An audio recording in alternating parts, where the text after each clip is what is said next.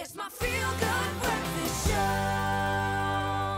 Welcome back to your Feel Good Breakfast Show. We're live, large and in charge. It's a Wednesday morning. So good to have your company. It's time for another edition of our new Wednesday feature. No, it's not new. It's a regular now. We love it. It's called So Now What, where we investigate the more unconventional side of the law. And of course, we're joined by our friend, once again, our legal expert, lawyer and director at legalese.co.za, Eitan Stern. Good to have you here, sir. Good morning. Yeah. Now, often we see videos that go viral online showing altercations between two people in a public space, and it's very rare these days that anything of interest happens in a public space without someone recording it, all on their phone.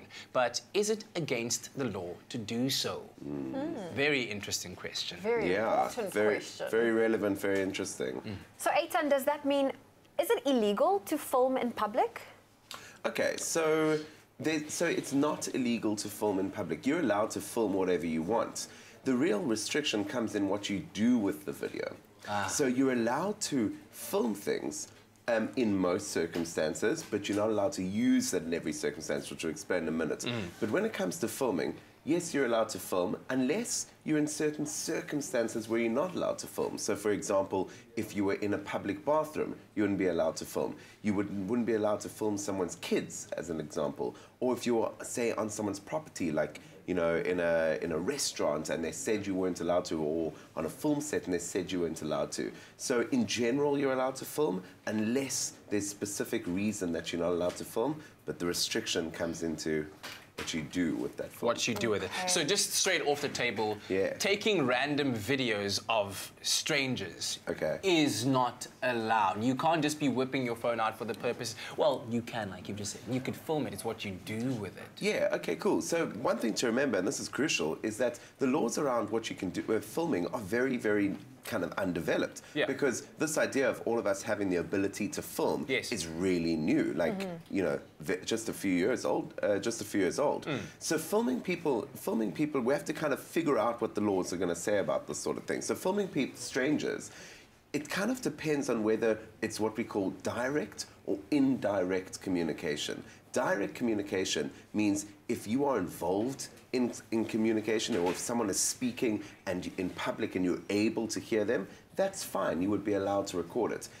Very different to indirect communication, where someone is speaking in privacy and you record it in secret. So, you know, the law is kind of going to follow common sense with that. If you're filming something which is public, it's in a public space, or you're part of it, or someone is shouting in a restaurant, should be fine. Very different to if you set up a secret camera in a room where two people are speaking and you record that, not fine. Well, I feel like online, there's always a moment for someone to capture anything, whether it's a dash cam or someone whipping out their cell phone. So what happens if I'm filming something and I capture something that's of a crime, or a fight breaks out? Sure. What am I then legally supposed to do with that footage? Okay, so, you know, are you allowed to do it? Absolutely. And you kind of, to some extent, would be encouraged to take videos of a crime breaking out, because that would then be evidence of the crime. If you do it, then, you know, you can give that to the police as evidence. But it's important to remember that even if you can do it, you must be really careful, because if you're taking a video of a crime or of a fight, you know, while you might legally be allowed to do it, you might also be putting yourself in danger, which is definitely a factor. We've kind of assumed that everything should be filmed, but we must remember that, you know, you definitely can put yourself in a bit of danger like that. And what's the repercussions of posting that video online and not going to the police first with it, if it was a crime? That is really interesting. It would relate to the rules of evidence, which I'd have to get back to you on. But essentially, I mean, I'd imagine if you have evidence of a crime, you would need to kind of give that to the police. When posting things to social media, you know, you must make sure that you're not breaching someone's privacy rights. There's a few other things which we can talk about in a minute around posting to social media, but it's definitely sort of become a norm that everything should just be posted on social media, but you should be slowing yourself down around that. You could be breaching someone's right to privacy. You could be, you know, getting involved in a crime scene whereby posting evidence without giving it to police. So if you have evidence of a crime being committed, which might be of interest to the police, my suggestion would be first give it to the police before you give it to Mark Zuckerberg. Okay, all right. On that note, we're going to take a break from this conversation. Lots of interesting questions still coming up, and I want to ask, for instance, because I did see this on social media recently where there was a discussion happening, if you want to call it that, between the legal authorities or the law, and a person who felt that their rights were infringed upon, and a phone was whipped out, and that was being filmed, and how that then is handled from a legal point of view. We'll continue our conversation with Eitan shortly.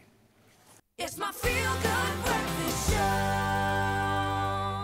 Yes, it is indeed, and so good to have your company at the start of a brand new day as we continue our conversation with our legal expert and friend in the law, Eitan Stern, of course, a lawyer at legalese.co.za, and we're discussing the possibilities of filming with your phone and then the result of maybe having that video go viral and what the repercussions of that can be, because you're not just allowed to just film anything, apparently, out there, and even more so, Eitan, once you've filmed, legally, what you have, you're not just allowed to just put it on social media, are you?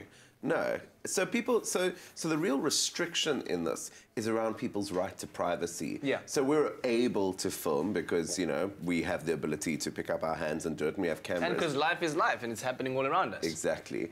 But the restriction is what you do with it, because where it meets is people's right to privacy. So while I might legally have been allowed to take a picture or video of you, I'm restricted in what I can do with that because you have a right to privacy. So I can't just post it on social media or use it in an advert or put it on do what I want with it because it's a picture of you, and I might be infringing your right to privacy or, you know, any of your other personal rights. Yeah. And then we see videos go viral all the time. So what do you do in the instance where a video goes viral? Is the person that's the subject of that video allowed to sue the person? Okay, really interesting question. It's something we don't really think about much. Theoretically, yes. If you took a video of someone and you breached their right to privacy, and that video, so you've done something unlawful, and that video then goes viral and causes harm to the person in the video, then yes, the person in the video could potentially claim against you for the harm they've suffered. And let's say they can't get a job or they lose their job or something like that because of the video, then the harm that you've caused to them could be quite severe. Yeah. So, I mean, definitely, legally, you should be thinking about it, and you should not post things on social media if you don't have the permission from the person in it. Also, morally, like, this issue is getting worse and worse, and really, you know, there's a culture that we post everything to social media, but we need to slow that down because we're just at the start of videos and surveillance, and we need to be thinking about that. And let's also just address the point where, you know, a lot of young kids could be doing harm to their reputations going forward in future. So you are a kid and you're at school and you film, let's say, a fight between a bully and whatever, and you don't necessarily share it to social media, but you share it to a WhatsApp group, right? Yeah. And somebody in that WhatsApp group posts it online. For sure. Now you have infringed on somebody's right to privacy, you've embarrassed them in the public space. Can they then, who can they take action against? Is it the person that spread it or the person that filmed it and shared it in the first instance? Interesting question. It could probably be potentially both of them. Yeah. You know, if you are sharing something, then you are contributing to disseminating it. And if you are filming it, then you're also contributing. And that's like a really important point, and that's something. I mean, I'm quite happy I wasn't a kid when there was cameras around, because you know, it's quite a big responsibility, the ability to film anything. Yeah. So certainly something that kids out there should be watching out for. You know, just because you can film it doesn't mean you should, and doesn't mean you should post it. Yeah. I'm just thinking now, a lot of influencers go to public spaces when they make videos. Most of these videos are sponsored or paid for. So I think my next question also touches on that a little bit. Am I allowed to make money from videos I take? Okay, for sure. So yes, you certainly can, and a lot of people do. You know, we're on a set right now where we're making money from videos that, or some, you know, like it's a commercial entity. Journalism, influencers, filmmakers, documentary makers, these are all people that make money from film.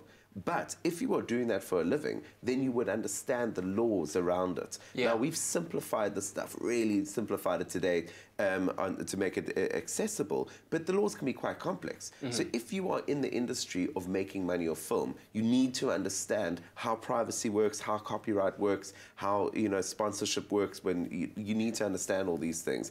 And then it should be fine for you to do it. And if you don't understand those things and you're just making money from filming something, posting it and hoping it goes viral, then, you know, you're kind of looking for trouble. Yeah, I think you the golden need rule... release forms, you need permissions, For signatures. sure, exactly. Here we go. You're in the industry, so you understand how it works. But if you don't understand how it works, you shouldn't be doing it. And that kind of should be for everything, really. Yeah. I was thinking that the golden rule should be, if you are in any doubt whether what you're about to post could cause harm to somebody, preferable to not post it. Ask permission. And in fact, if you need more advice on this kind of thing, you can visit Eitan and his friends at legalese.co.za. Thanks a lot, man. Only a pleasure.